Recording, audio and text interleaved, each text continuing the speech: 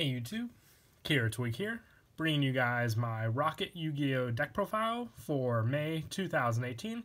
This deck profile is for post Flames of Destruction. We didn't really get any Rokket support, but we did get a few cards that Revolver uses in the anime with his Rockets, which actually do help with the speed of the Link summonings that the deck can do, plus an all-new Link monster as well that can be used in the deck. So let's go ahead and get started with the deck profile.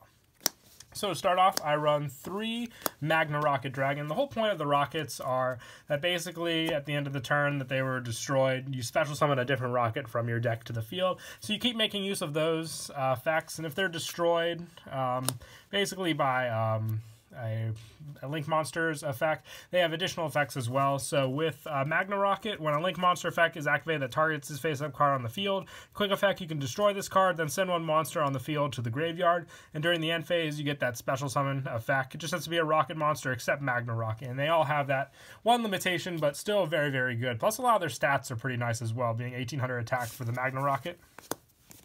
And also 3 Auto Rokket Dragon.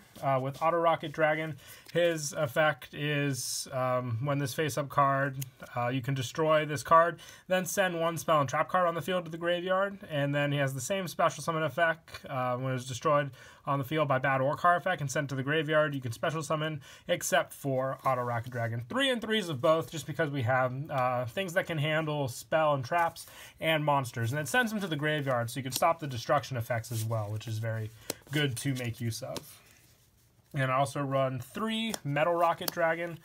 With this one, when a Link Monster activates an effect that targets this face-up card on the field, you can destroy this card, then destroy all of your opponent's cards in the column this card was in during the end phase. And also, if it was in the graveyard during the end phase, so it doesn't activate during the end phase, that's the special summon effect, but everything in the column will go with him, so play it wisely where you want to place this. If you special summon it off of one of your other Rokket monsters, obviously, because then if it's like against pendulums, place it in that far end or far right scale, and you can take care of a lot of different cards depending on what's there. And also 2 Shell Rokket Dragons. With this one, you can destroy this card, then destroy one monster in the column this card was in, and if you do, destroy any monsters in the card's adjacent zones. So, kind of a heavy hitter for sure, but situational, that's why I only run 2 of them. But 2000 defense, so good to sit on as well, but like I said, it doesn't work as much as, a whole column effect, or just a spell trap or monster effect, so just a 2 of. The same with Anis the Rocket. This one is a pretty much like an effect negation. Target one monster on the field, it's unable to attack and also has its effects negated. And during the end phase, you have the same special summon tactic with this card. But 2s of like just Shell Rokket and this, just because they're more situational, obviously. The effect negation is good, but it won't happen as often as some of your other cards. But the defense is a good another one to sit on for sure. And that's it for all the Rokket monsters. We should be getting some more in Cybernetic Horizon, so I'll definitely be looking forward to that. I think these are actually all the Rokket monsters that we do actually have so far.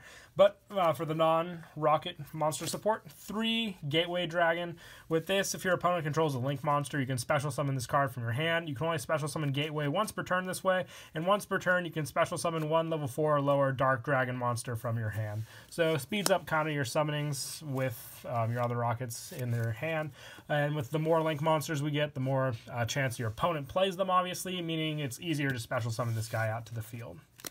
And I'm running 2 of the new Background Dragon. I'm running 2 of this just because I didn't really like Link Belt too much in the deck. This has a much better effect that works with cards like your Twin Triangle Dragon. So with this, if this card's in your graveyard and you control no cards, you can special summon both this card and 1 level 4 lower dragon monster from your hand in defense, but banish this card when it leaves the field. You can use the effect once per turn. So easy field swarm, once again, for sure, with this card, so can't go wrong there. And I also run 2 White Dragon Wyvern Buster. All the dragons in this deck are pretty much dark, so easy special summon once again by just banishing a dark from your graveyard to get this guy out. And I also run one of the new Defrag Dragon, just one of this because you can special summon this card from your hand by sending one other monster from your hand to the graveyard.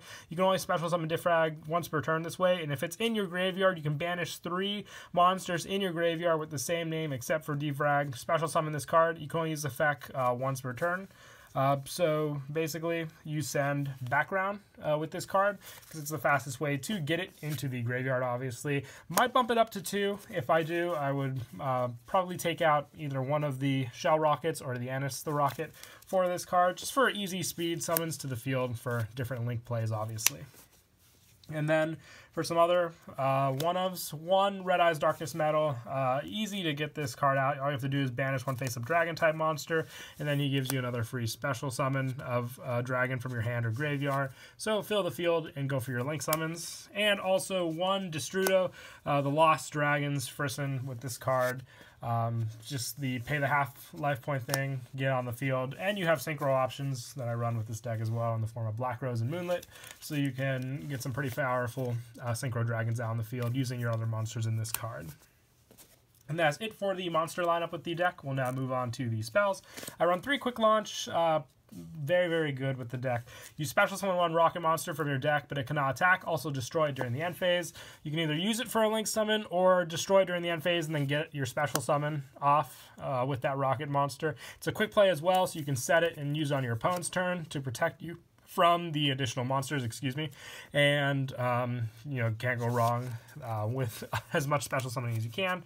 And just 2 Squib Draw. Basically, Quick Launch is more consistent since it's guaranteed to give you the special summon, but with Squib Draw you have to have the rocket monster on the field to destroy and draw 2 cards, which is nice because you get the destroy effect at the end of the turn and the draw 2 then to use. I feel we'll use this more when we get more rocket monsters, obviously, and then it'll probably bump up to 3, but until then, just a 2 of. And for the field spell, 3 Boot Sector launch. You special summon using this card once per turn from either your hand or your graveyard. So basically reuse your rocket monsters. You can, and they also all gain 300 attack and defense, bumping up some of your 1800s to 21 with bigger numbers that definitely help. You special summon up to 2 rocket monsters with different names from your hand and defense. Or if your opponent controls more monsters than you do, special summon rocket monsters with different names from your graveyard and defense up to the difference. So depending on what situation you're in, both can come in handy. You just can only use this effect of Boot Sector launch once per turn. And you have to remember that. Activate one of these effects.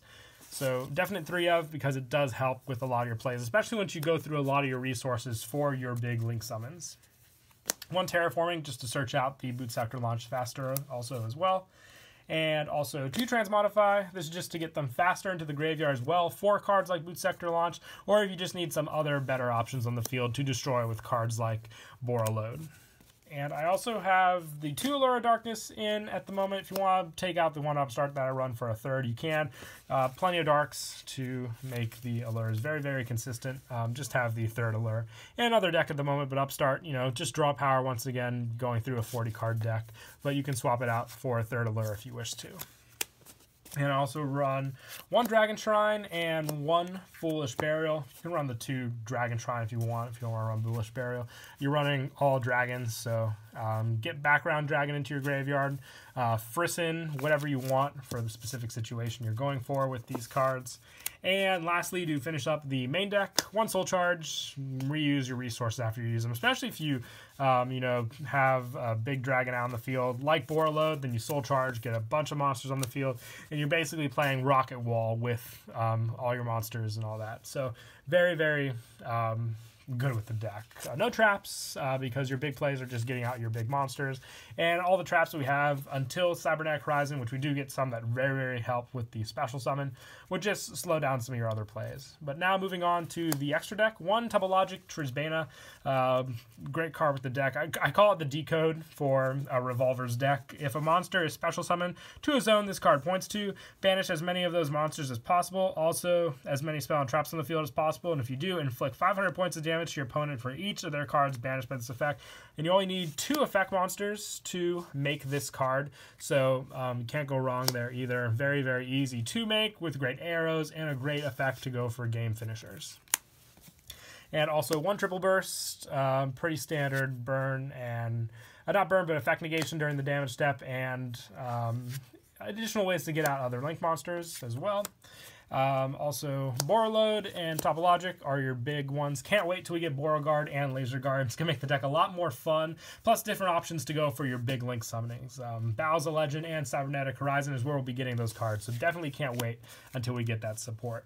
And also 2 Twin Triangle. This is just easy links. You just need 2 level 4 lower dragon monsters. Get big ones back onto the field as well. With this effect negating them, but then you have options for other link summons, especially with your link 3s. Also 1 Underclock, 1 Proxy Dragon for the rest of the link 2s.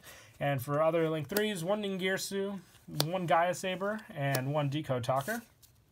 And for the Synchros, as I stated earlier, Black Rose and Black Rose Moonlight Dragon for the Frisson plays that you can do to get out some other dragon monsters as well. And for Exceeds, just 1 Baguska and 1 Tornado Dragon. Options with some of the level 4s you can do, including Gateway, Magna Rocket, Metal Rocket, you name it. Sometimes you need them, sometimes you don't, but they definitely do come in handy. But yeah, that is it for the deck profile. I hope you all enjoyed the video. Once again, please don't forget to leave a like and subscribe. And until next time, Kira Twig out.